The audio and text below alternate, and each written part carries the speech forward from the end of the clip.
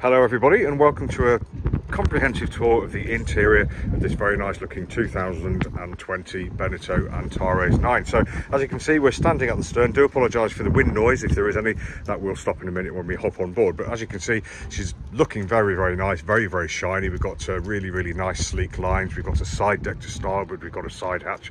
We see all that in a moment, and we've got a lovely big cockpit tent as well covering up the cockpit, which is fantastic. Now, as is with these nice and modern designs, you can see we've got twin Suzuki 200 horsepower 4-strokes bolted onto the back. This particular boat only has about 40 hours on those, so that's a good indication that she's pretty good to go. And either side of those we've got two swim platforms. So the port one is just a swim platform to sit on, dangle your legs or feet in the sea. The starboard one doubles up as something to climb on board via the swim ladder there, and as you can see, you've also got a guardrail to hold on to there. Very useful. Now that leads straight through to the companionway, so if I just hop on board a little bit more out of the wind, you can see we've got a nice easy straight through companionway. Door closes nice and easily like that, so where we can keep the children and the pets inside hopefully. And let's just step in out of the wind. That's a little bit better hopefully, and you'll be able to appreciate the cockpit. Now, what a fine cockpit this is. There's the companionway that we just came through, so nice and easy there. And as you can see, the first thing we meet on the left is a nice long berth. Now this, you may have seen this move slightly, that's because it's not clipped in, but this affair, the whole thing does move backwards and forwards. If we want to raise the outboard engines out of the water, we simply move this whole assembly forwards, clip it into place, and then raise the outboards. And then once the outboards are back down, we can roll it all back and give ourselves that more space in the cockpit. Very clever, and something we like to see. Very nice upholstery on this, in this cockpit and all around this boat. Curtains, cockpit tents and seats, etc., all looking great, and a really nice big large cockpit table there as well. This is removable, so this comes away, revealing a lovely great big locker under here. And down here we've got room to store probably about 20 children. I mean, fenders, etc. We've got access to the batteries on the port side. We've got access to port and starboard tanks, and lots of room and access to the bilge as well. So plenty of room for your suitcases for that long weekend, etc. And really nice and easy to get into as well, as it's self-supported on the gas struts. Just looking around the cockpit, then we can see we've got a cockpit shower here, so that's lovely for when you're coming out of the water to get all that salt water off with fresh water.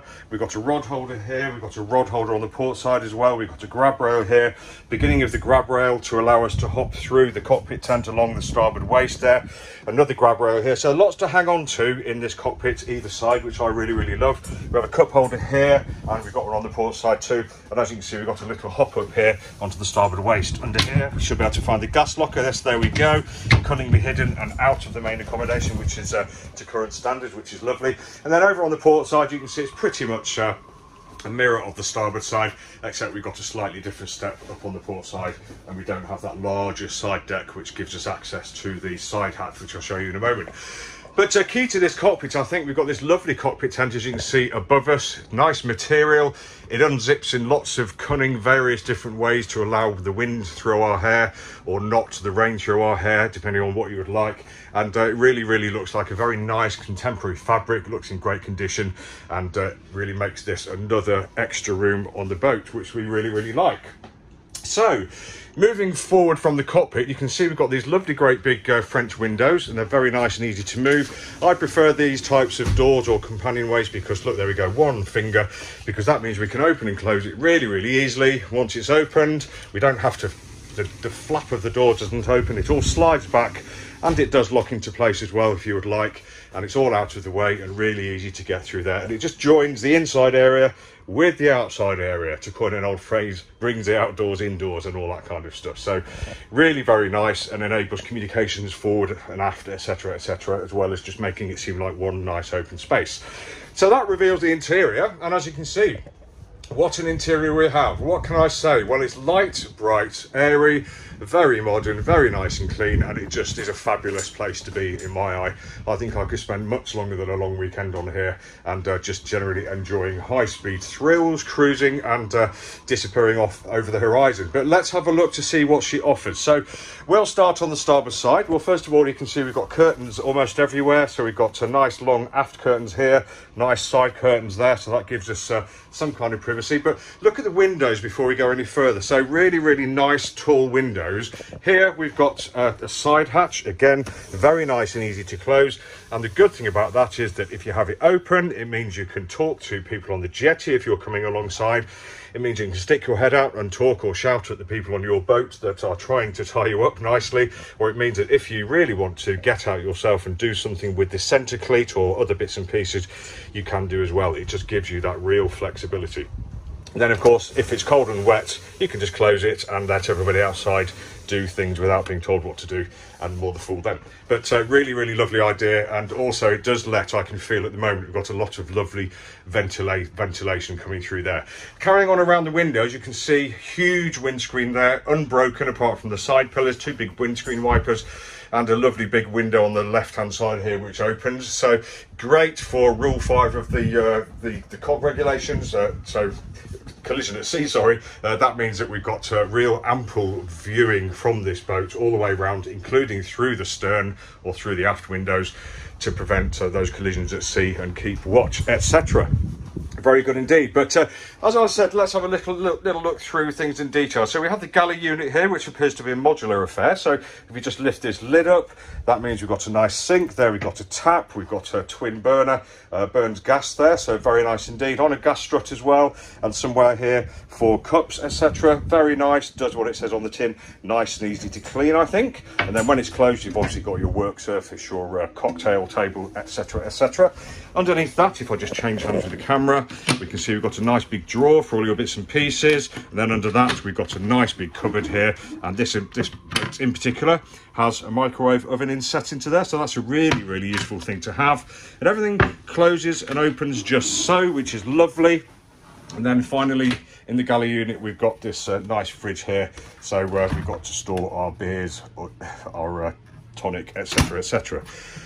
Very nice indeed. Now, carrying along the starboard side, perched on the front of the galley unit, we've got this helm seat, and it is lovely. I mean, this looks really, really comfortable. Looks like it belongs in a sports car. Lovely motif here, nice upholstery. Now, we can sit down and steer if that's what we'd like to do, or if we'd prefer to stand up and steer. This bolster just lifts, and there we go. We can just perch our backsides here and stand up and look a little bit higher if we like. That's a really neat idea. To the outboard side here, you can see we've got a couple of, we've got a socket and a charger. We've got emergency fuel shutdowns for the engines. And as I mentioned, we've got the side hatch there. Looking at the console, well, we're brimming with equipment up here. Should we start from the top? Let's have a look here. So we have VHF radio here, lovely Garmin plotter here, so we can see exactly where we are. We can see where our past tracks have been, etc., etc. Looks like the owners had a bit of fun here, but that's really useful. We've got the engine instrumentation here turned off at the moment. We've got the electrics panel along here, nice fusion stereo with twin speakers behind us. Cup holder here for the helm, very, very important, everybody. Nice looking wheel. We've got the bow thruster here, so great steerage on this boat. You've got lots of power at all points of the boat, so engines, port and starboard, and the bow thrust to the front. We've also got trolling. We've also got bow up, bow down controls, and the engine electronic bits here, as well as the fly-by-wire controls here, or throttles, so we can raise and lower the engines here, and increase speed, decrease, put them into gear, etc. And it feels really, really nice, I have to say. So yeah, well done there. And then looking down, if you are sitting at the seat, you've got a nice little foot ledge there, which might not seem much, but it's one of those details that after hours at sea could really change your comfort. I forgot to mention the compass here. Just around the compass, we've got a small binnacle here to put stuff on. A little bit maybe here. This is a window that allows light down to the forward cabin. And then on the left-hand side here, we've got another window which lets light down into the aft cabin. And to the left-hand side, we've got 3 inset cup holders. Looking above us, very nice deck head. We've got windows, port, and starboard here. And if I can do it one-handed, we've got a hatch above us. There we go. Hatch is open with the screen on, very nice idea. And also if we pull that back, you can see that perfectly opens up the hatch there, so more light and ventilation at sea. One-handed, there we go. So there we go, air in, air not in, and hatch closed.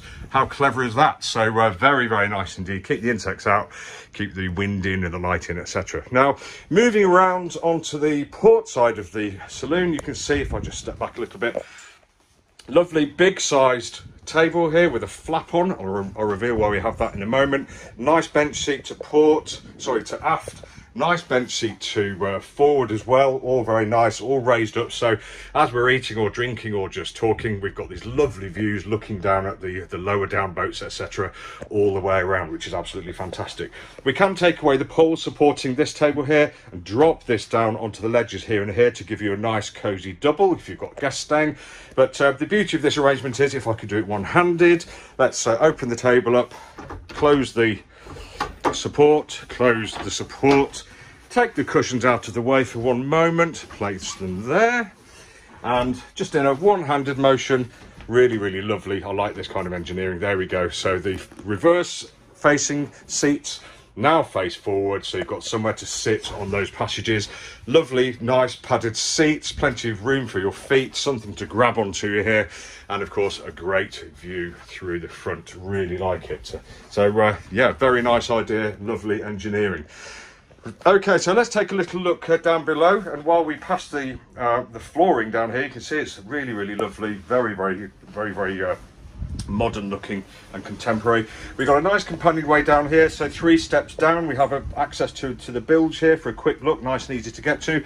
So we'll go down and turn to starboard first, and this brings us to the heads compartment. So good headroom in here, probably it's hard to tell without being in here, let me hop in. So yeah, probably about 6 feet in here, and again starting at the top we can see we've got very nice easy to wipe clean radiuses, etc. We have an opening window here, which is great because you may well be using the shower in here, and here's a shower attachment as part of the sink unit here, which is lovely. We've got some shelves and a fiddle aft there as well, fiddle shelf there as well.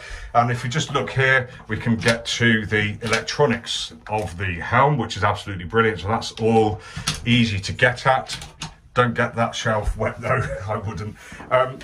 Anyway, carrying on, underneath the sink we've got another stowage here, and forward in the compartment we have a fiddle shelf. We've got a seat here which you can use at sea or alongside if the boat's moving and you fancy a shower, and underneath we've got the manual head there. If you're using the shower, then that would hook up somewhere, which I can't, it's probably behind the door, and all the shower water will disappear hopefully down there and away, never to be seen again. So nice compartment, plenty of room. We do have another window here. It's obviously got a privacy blind on it at the moment that does remove if you want, but at the moment it's set up for a little bit of privacy, which is great.